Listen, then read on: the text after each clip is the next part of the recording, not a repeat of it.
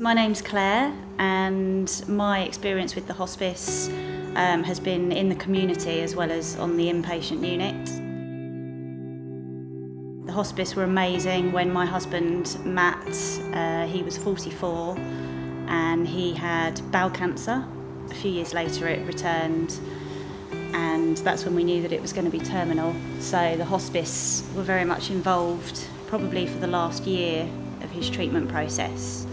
And we had community support, which was amazing. A lot of reassurance for me, because obviously I was out at work and I knew that someone was coming in to look after my husband. And then later on, as time went on and he needed a little bit of pain control, he came in as an inpatient, which was such an amazing help. They helped us, myself, my family, Matt's family, with dealing with the situation, and actually it wasn't as scary as we thought. It was actually an amazing experience that made it better for everybody involved, really. When the hospice was first mentioned to Matt, obviously the hospital had explained it to both of us, and I understood the reasoning behind it, but I think to him the word hospice just meant that was the end.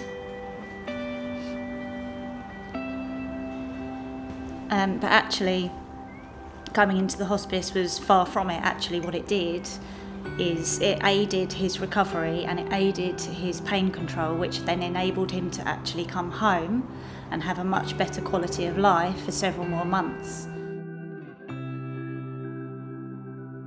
It would have been naive of us not to have got involved with the hospice. I think it was probably one of the best things that we did.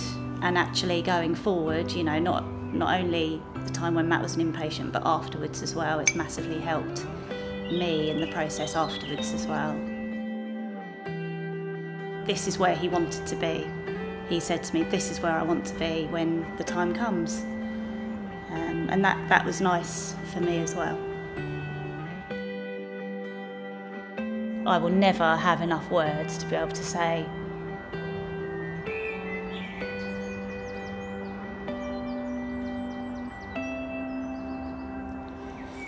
thank you for everything that everybody did.